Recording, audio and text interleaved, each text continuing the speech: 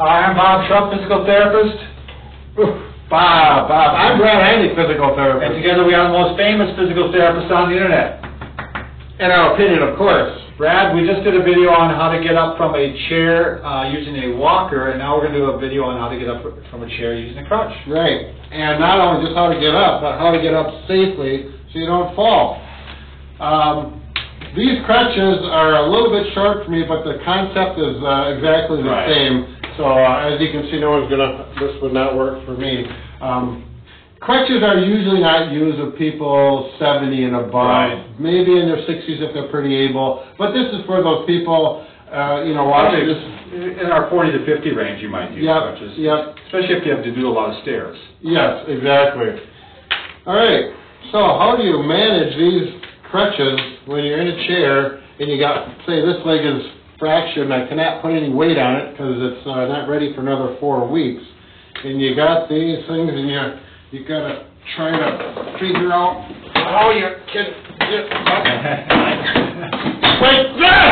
Oh, Brad, I'm okay. Falling, but you can get up. Good. All right. Go back. A lot of drama, Brad. I know. I like to be. You're kind of a stunt man. Well, stunt or stud? Yeah, one of the two. You decide. Okay, so if you have 2 crutches, because you need 2 if you're non-weight bearing, seriously now, we're going to put them together like this, grab them with one hand so it becomes one crutch, okay? Let me turn the chair this way. And then the palm of your heel right there is a very useful spot at this point. So I'm going to put it here, and I'm going to catch the armrest right there. So ideally you want to be in a chair with an armrest. Yeah, don't sit in chairs without armrest because it makes it a lot harder if no weight bearing and you need those crutches. Then you scoot forward, nose over the toes, common rules that all therapists know. And you push up here, I can maintain my non-weight bearing. I got 2 crutches become one, I can balance here. Go like so, bring this over to here. And we're off and running. Well, maybe hopping. Okay. If you're in a chair without armrest, because I think you still can get up, right? Yeah, that's true. Much easier with armrest. And it depends on the ability of the person as well. Right. I would probably turn and use the back. Sure. Push up from it. Why don't you go ahead, Brad? Okay. If you do sit down and you say, darn, I sat down without armrest, fear not. Because Bob and Brad are here too. That's right.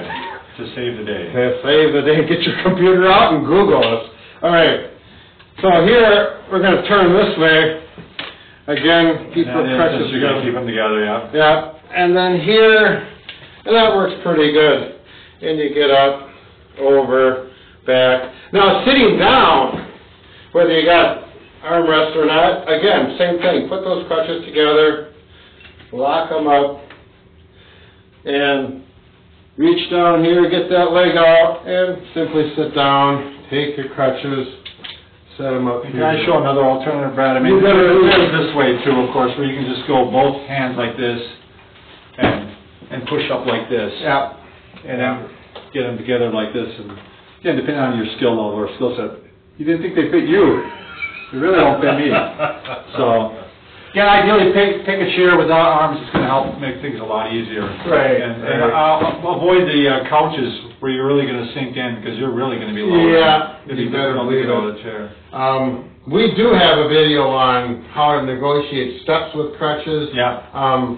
And how to adjust them for the proper height. If you have those questions, just Google, our names and put those subjects in, and you'll pull up a video on that. So sounds good. There's really not much that we cannot help these people with, except for we can't fix that broken heart, Brad. We just can't. We're working on it, though.